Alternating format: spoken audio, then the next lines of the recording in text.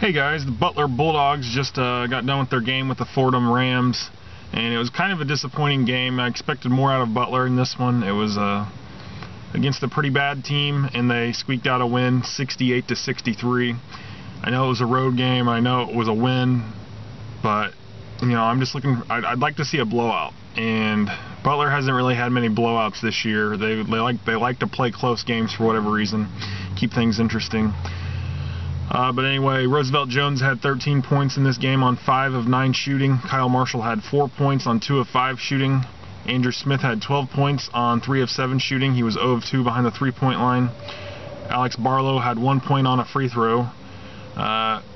Rodney Clark had 22 points on 6 of 16 shooting. He was 4 of 10 behind the 3-point line. Kellen Dunham had 9 points on 2 of 8 shooting. He was 2 of 7 behind the 3-point line. And Cameron Woods had 7 points on 2 of 2 shooting. Butler shot 39.2% from the field. Fordham shot 38.1%. Butler shot 28.6% from the 3-point line, while Fordham shot 21.1%. From the free throw line, Butler shot 64.7%. Fordham shot 73.3%. Rebounds, Butler won this battle 42-38, and Fordham won the turnover battle 11-14. Butler improves to 21-5 on the season, 8-3 in the conference. Fordham drops to 6-20 on the season, 2 of 9 in the conference.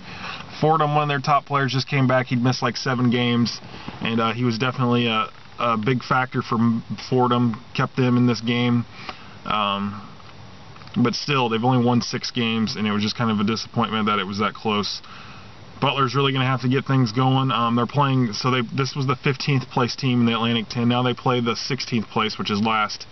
On this coming week, they take on the Duquesne Dukes, a team that's only won like 8 games. So hopefully Butler can blow them out. That's a home game, so they should be able to do something.